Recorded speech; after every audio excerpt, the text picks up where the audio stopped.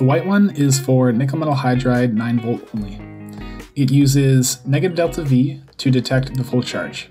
This algorithm will monitor the charging process, detect the voltage drop when the battery reaches the end of charge, and then stops the charging to avoid overcharge.